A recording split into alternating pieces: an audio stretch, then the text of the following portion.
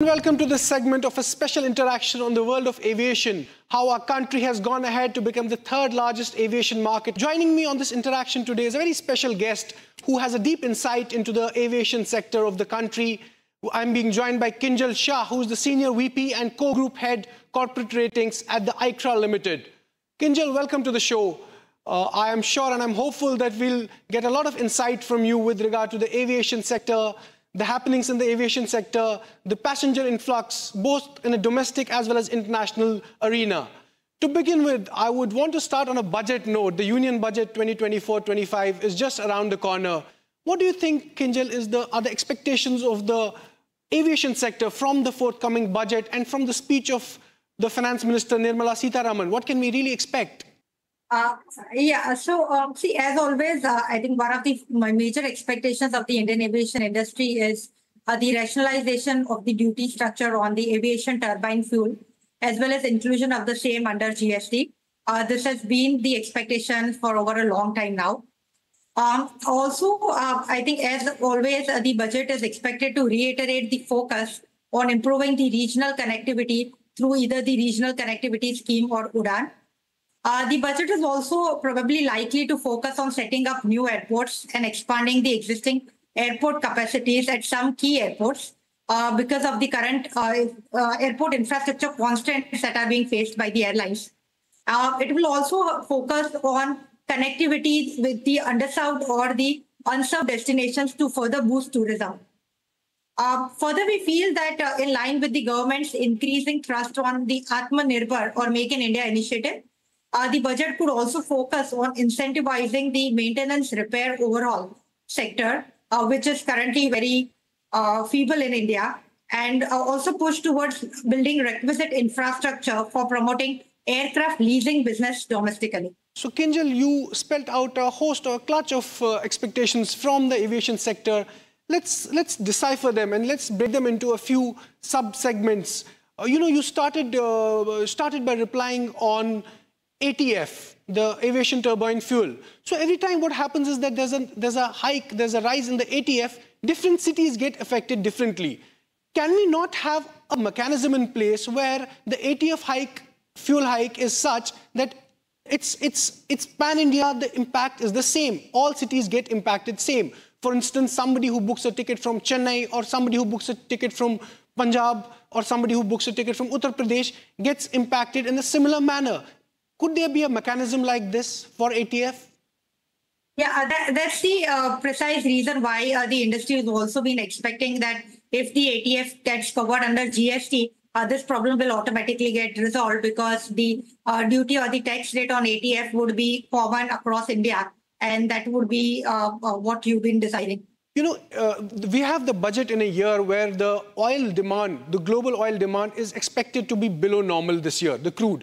Having said that, the crude prices have also been softened to a great extent, despite the fact that we've had a lot of geopolitical tensions. We had the Red Sea issue, we had the Houthi attacks there, and we've had the Israel-Gaza conflict. But despite that, oil prices have been time and again softening. So do you think that, going into the budget, we'll have a sort of a provision where you're saying that, bring it under the GST regime, of course.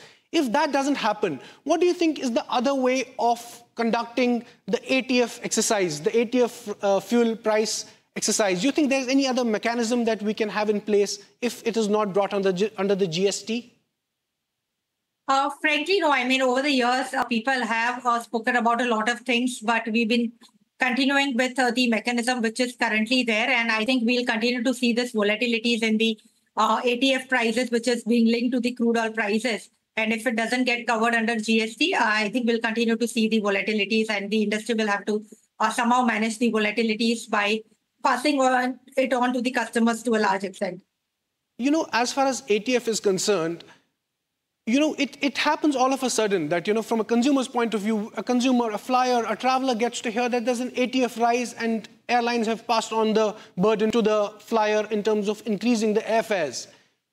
The way we have had the fuel prices deregulated in the country, I'm again posing this question to you. Is there a mechanism that it doesn't happen so often? We've had last 6 to 8 months, we had almost 6 to 7 times when ATF has been increased. And a city like Chennai, for instance, gets the maximum impacted, or a city like Bangalore gets the maximum impacted. So this is one big burden on that ticket cost, that ATF. You think there's, just to explain it to our viewers, do you reckon that we can have a mechanism in place where the burden is not time and again on the flyer? See, it happens both ways. I mean, if we were to look at FY24 on a YY basis compared to FY23, the ATF prices were lower by around 14%. But yes, in the last few months, if we see on a YY basis, we've again seen an increase in April, May, June as well on a YY basis. Though sequentially, some of these months, the ATF prices have still declined. So yes, I mean, while there could be price increases in some months, there would also be price increases in the other months. And accordingly, the price declines would also be passed on to the customers. As of now, I don't have an answer to your question of having a mechanism to rule out the volatility. I think that's inherent to the business nature, and that will continue. Certainly. Kinjal, you mentioned about the regional connectivity, which is a very interesting aspect, which I'll come to a little later. Before that, I'll touch upon aspects such as the airport development fee, ADF, which is again a burden, which pinches the consumer. Every time there's an airport, a particular airport presses in an airport development fee, the ticket price balloons, it increases. So what is your perspective with regard to the airport development fee, especially smaller airports which are not seeing that much of an expansion, but where the ADF is pressed time and again? Your perspective on ADF, if you could just share something with us. So I think that was the purpose of this entire regional connectivity scheme, or UDAN, where they said that there would be these airports which would be opened up at the unserved or smaller cities, and where these various charges, including the airport development fee, etc., would be much lower compared to what you see in the major metro cities or the other tier 1 cities. And the entire scheme of this regional connectivity scheme was with the perspective that these charges would be lower. They would provide viability gap funding to the airlines, so that overall the cost for the consumers on these tier 2 or 3 routes would be much lower than what you're seeing on the metros. And that's how this entire scheme has been progressing.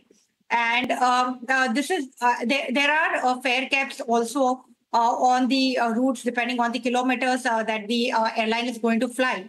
So overall, this scheme is aimed at providing the lower airfares to the consumers, so that more consumers can fly on the air. But Kinjal, practically speaking, there are a lot of smaller centers in the country where the UDAN has not really taken off, where the UDAN has really not fulfilled its purpose.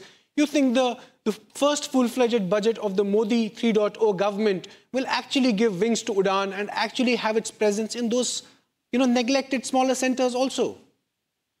I think you're right in that point. So we've seen a mix on the success of UDAN. There have been certain routes where we've seen UDAN being highly successful. There have been certain routes where we've not seen it to be successful. So it ultimately pans out to two things. One is what is the passenger load factor on that route? And that would depend ultimately on how is the other connectivity with respect to railways, roadways, etc. on that route, and how is the airfare being priced compared to the other modes of commuting.